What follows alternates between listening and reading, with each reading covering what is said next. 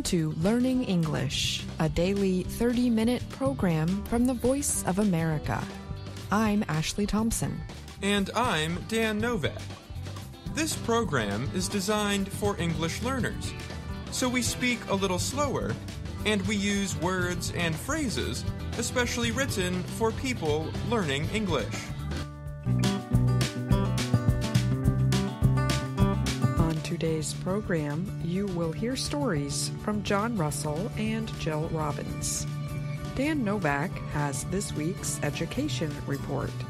He then joins me in studio to talk more about the topic.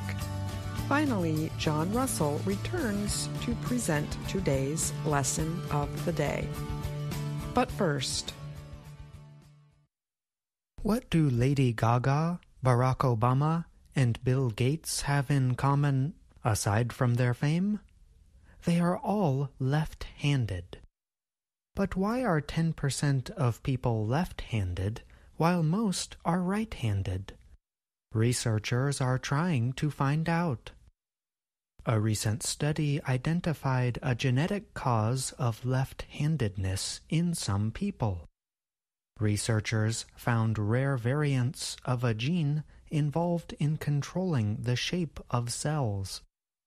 They found the variants to be 2.7 times more common in left-handed people. These genetic variants account for possibly 0.1% of left-handedness.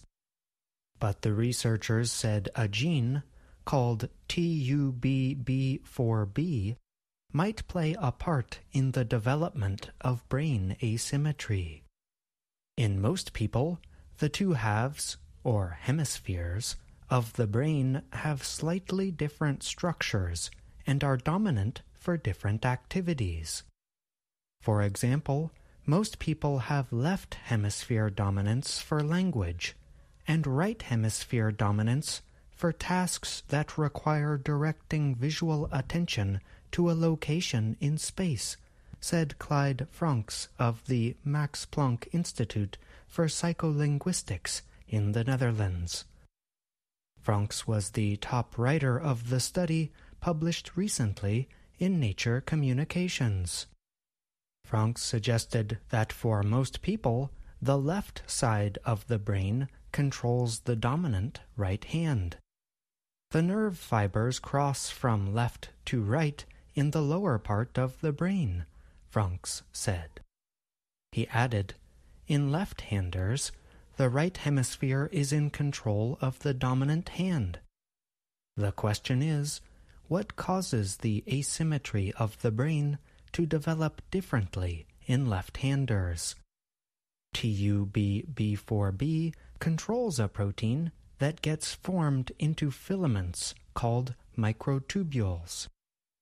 These microtubules give structure to the insides of cells. The changes in TUBB4B that are more common in left-handers suggest that microtubules are involved in setting up the brain's normal asymmetries, Franks said. The two brain hemispheres start to develop differently in the human embryo. Scientists do not know the mechanism that controls this. Rare genetic variants in just a handful of people can pinpoint genes that give clues to developmental mechanisms of brain asymmetry in everyone, Franks added. TUBB4B is an example. The study's findings were based on genetic data from more than 350,000 middle-aged to older adults in Britain. It was from the UK Biobank. About 11% of the people involved were left-handed.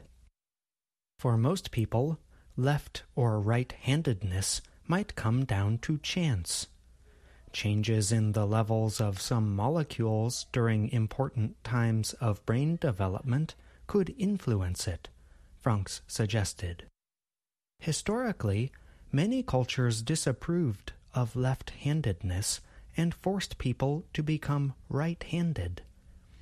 In English, the word right also means correct or proper, and the expression a left-handed compliment means that a comment might seem nice but is an insult.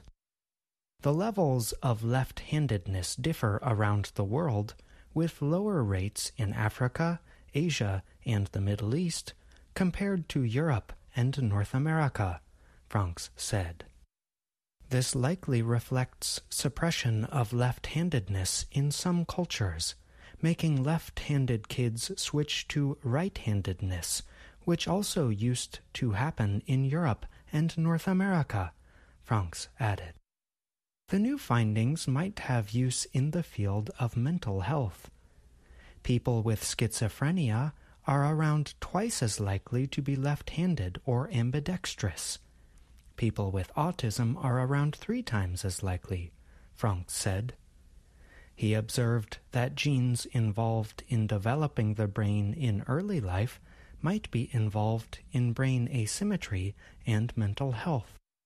Our study found suggestive evidence of this, and we have also seen it in previous studies where we looked at more common genetic variants in the population, Franks added. I'm John Russell.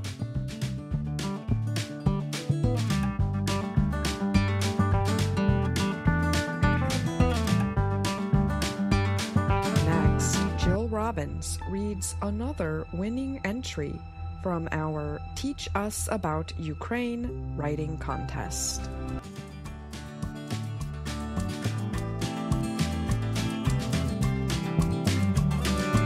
I am Natalia Vasilchenko, and I teach English at Lyceum 17 of Khmelnytsky. In the land of unexpected feelings, Skhidnytsia, a rural settlement, stands as an endless testament to my heart's faithfulness.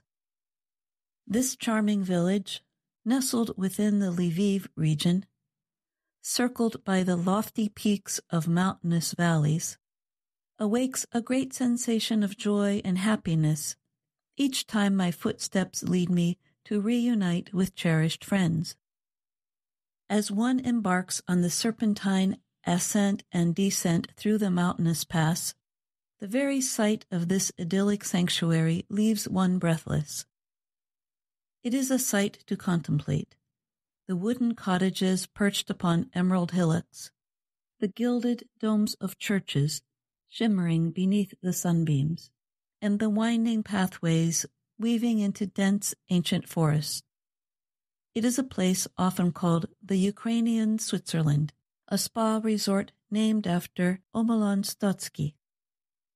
Here, the atmosphere is as pristine as crystal, the mineral springs endowed with healing properties, and the residents ever welcoming, drawing visitors from around the world. More than a century ago, this village was one of Europe's foremost bastions of oil production. In the 19th century, this territory, once a dominion of the Austro-Hungarian Empire, yielded the riches of oil and ozokerit, a natural wax.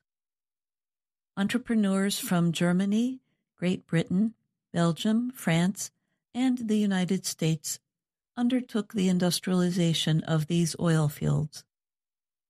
Over time, oil production was reduced, and the wealthy village transformed into an ordinary mountain town until a local retiree researched the healing properties of numerous springs.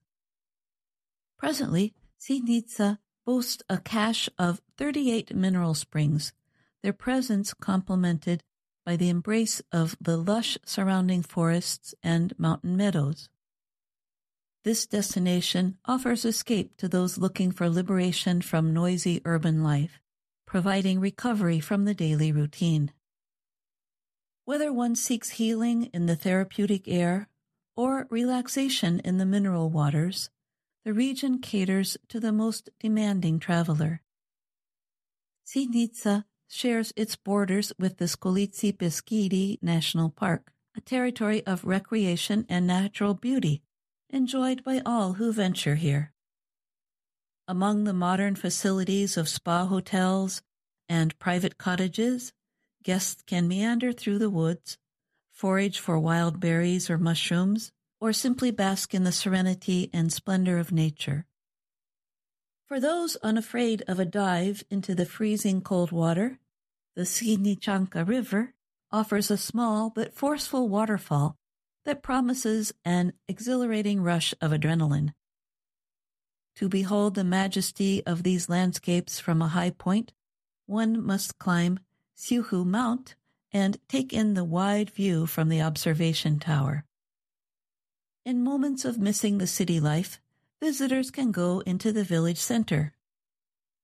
Among its crooked stone streets, one discovers traditional cafes and modern restaurants with stylish interiors, offering delicious culinary delights.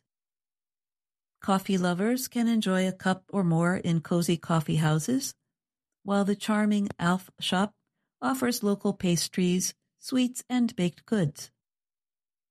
A stroll along the main street reveals an array of unusual shops, including a local pottery workshop where one can craft or purchase clay masterpieces. A souvenir shop displaying intricate glass mosaics invites exploration. At a short distance from Skhidnytsia, tourists can discover the remnants of the Tustang fortress on the rocks, which once controlled the transportation of salt to Europe.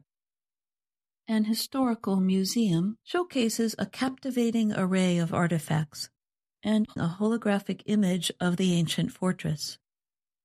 It gives visitors an opportunity to try on knightly armor and hold a heavy iron sword. For family entertainment, there is a nearby water park, one of the largest in Ukraine. On summer evenings, as per tradition, an open-air theater hosts concerts and performances. After the performance, the audience can return home surrounded by the flashing lights of fireflies dancing in the evening breeze. One cannot simply number all the attractions of this exquisite town. The natural splendor of the Carpathians, the enhanced infrastructure, specialized medical facilities, and modern spa retreats, alongside rustic cottages, are all filled with an irresistible magnetism. All who enter this magical pearl of Ukraine will fall in love with its charms, returning time and again, wrapped up in a lifelong affair. I'm Jill Robbins.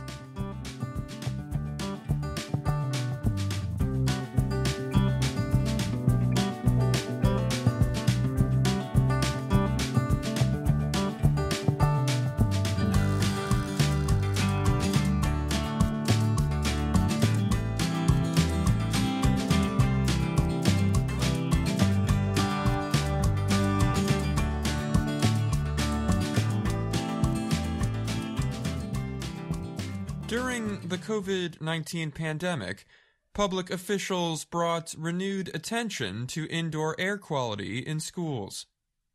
Improving ventilation and airflow was considered a way to prevent the spread of COVID-19 and other diseases. In January, the Environmental Protection Agency, or EPA, said indoor pollution can be 2 to 5 times higher than outdoor levels. The agency said children face higher risk from indoor pollutants like asbestos, mold, radon, and methane. They also face pollution from particulate matter like vehicle exhaust or wildfire smoke, which can enter classrooms from the outside. The EPA said climate change has made safe indoor air quality more important. Pollutants can lead to a number of health problems for children if they breathe them for a long period, the EPA said. Health effects might include coughing, breathing diseases, allergic reactions, asthma, and cancer.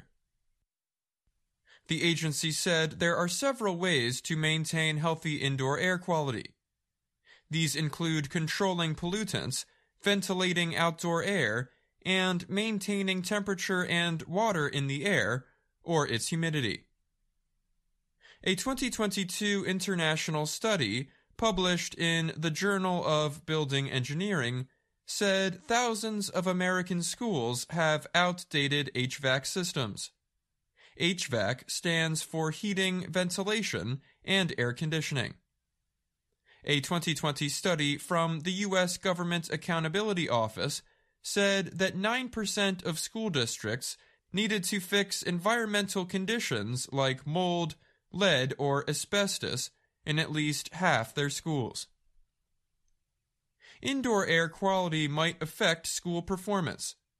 Some studies say that a healthy school environment lifts attendance, increases test scores, and improves learning. A study of 10,000 school districts from the National Bureau of Economic Research found that decreased pollution in schools led to higher test scores. Many schools have not taken steps to improve ventilation, although research suggests it is important. During the COVID-19 pandemic, the U.S. Centers for Disease Control and Prevention, or CDC, had recommended 4 ways to improve ventilation in schools. They included simple changes like opening windows and using fans to maintain airflow in buildings. Costly recommendations included replacing HVAC systems, using in-room air cleaners, or installing ultraviolet germicidal irradiation, or UVGI devices. Scientists and public health leaders pushed school districts to use federal pandemic emergency money for ventilation systems. But a 2022 CDC study of over 8,000 school districts found that about half had taken any of the 4 recommendations. That few districts had taken steps to improve air quality shows the ongoing opportunity to improve air quality among K-12 school buildings in the United States, the authors of the study wrote. The aid money expires this fall. In January, the EPA announced $32 million in grant funding to reduce air pollution and greenhouse gases at schools in poor communities. Nonprofit organizations and state governments could apply for the grants, which are expected to be awarded this fall. The EPA said the program was part of a set of policies from President Joe Biden's administration. The money came from the Inflation Reduction Act passed by Congress in 2022. In the announcement, EPA Deputy Administrator Janet McCabe said EPA is working with our partners to improve air quality and energy efficiency. I'm Dan Novak.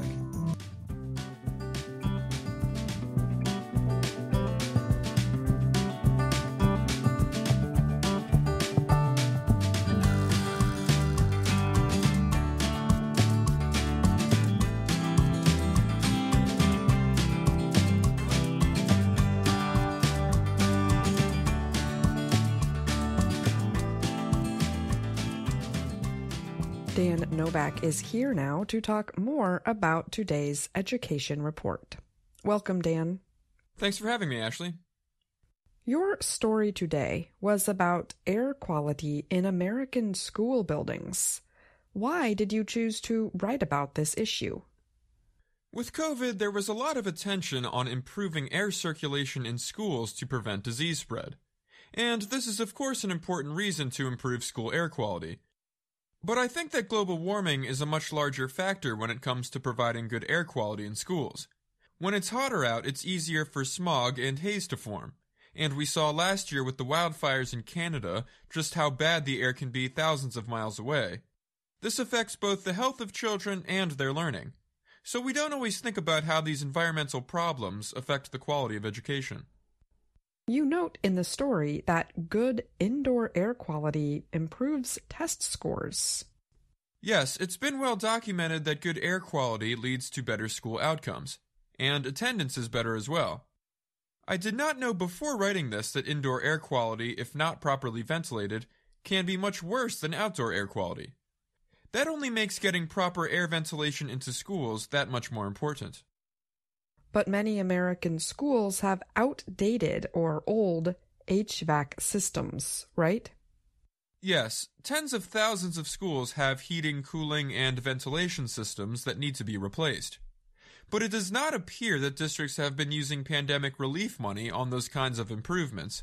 And that's one reason why the Biden administration has made available $32 million in grant funding for poor school districts, specifically to improve air quality. All right, an interesting topic for sure. Thank you so much for coming on the show today, Dan. You're welcome. VOA Learning English has launched a new program for children.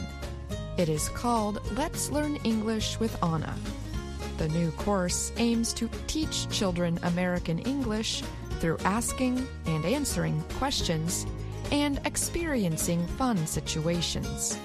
For more information, visit our website, learningenglish.voanews.com. In this next report, Jill Robbins tells us about a study that explores where early humans went after leaving Africa. We learn that early humans likely stayed in the Middle East for thousands of years before going elsewhere. Pay careful attention to the word dispersed.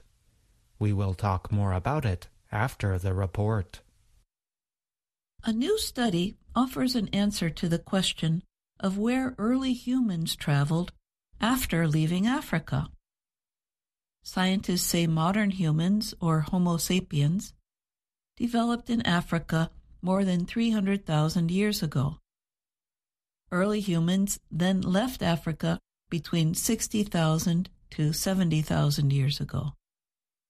Researchers said in a recently released study that these groups of hunter-gatherers appear to have stayed for thousands of years in an area of the Middle East. That area includes modern-day Iran, southeastern Iraq, and northeastern Saudi Arabia. The early humans went on to settle all of Asia and Europe, starting about 45,000 years ago. The scientists based their findings on genomic data taken from ancient DNA and from the genes of modern people. Scientists combined that data with paleoecological evidence. That is ancient evidence that suggests what the environment in these areas would have been like long ago. The evidence suggested the area in the Middle East would have been good for early humans. The researchers called this area a hub for these early people before they continued to more distant places. At the time, they numbered perhaps only in the thousands. The study was published in the scientific journal Nature Communications. Michael Petraglia is an anthropologist and a study co-author. He said, "The study is a story about us and our history. Our goal was to unravel some of the mystery about our evolution and our worldwide dispersal.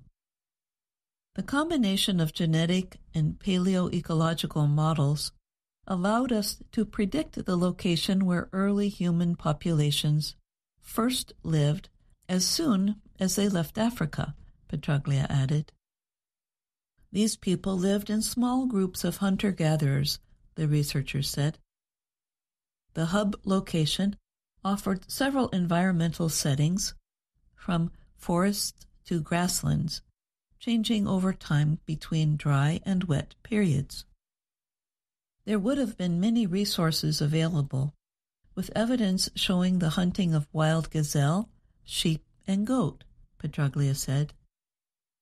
They would have eaten plants and small to large-sized game.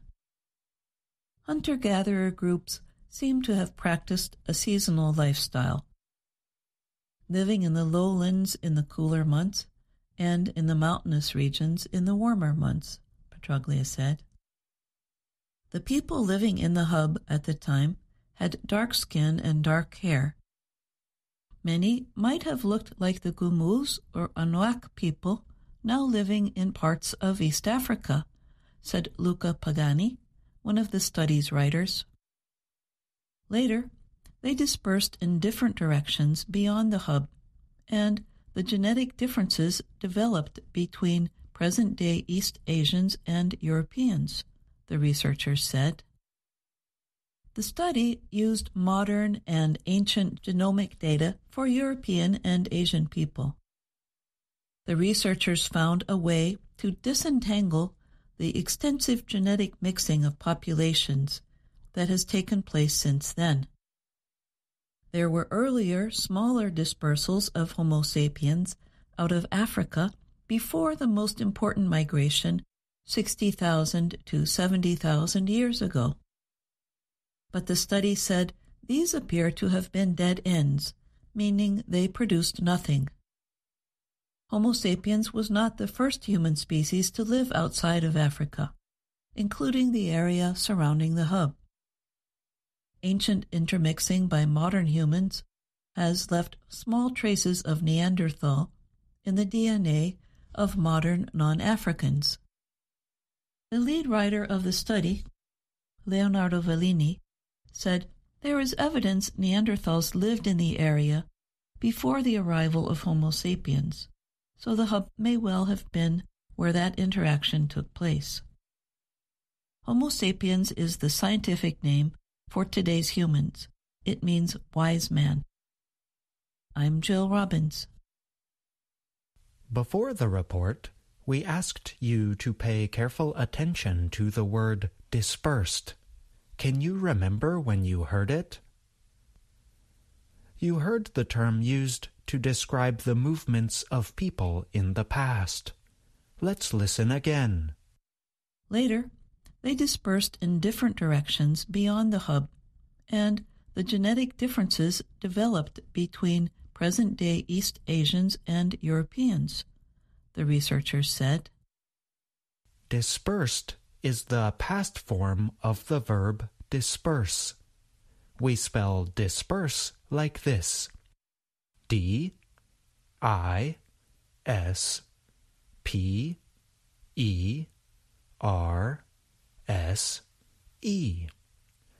Disperse means to spread apart or to move in different directions. Our example gives us a clue to the meaning. You heard, later they dispersed in different directions beyond the hub. We can use disperse to talk about many issues. For example, in the news you might hear about protests. You might hear that police forced the protesters to disperse, or the military ordered the protesters to disperse. In these cases, the police or the military is forcing or ordering people to go in different directions, away from each other. We might use disperse to talk about the weather, as in the clouds slowly dispersed. In this case, disperse means that the clouds are breaking apart or disappearing. Regardless of the situation, you should try to connect the verb disperse with the idea of movement. Disperse means that people or objects are moving somewhere else. And that's the lesson of the day. I'm John Russell.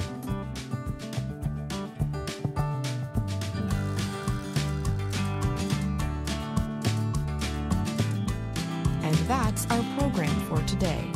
Join us again tomorrow to keep learning English through stories from around the world. I'm Ashley Thompson. And I'm Dan Novak.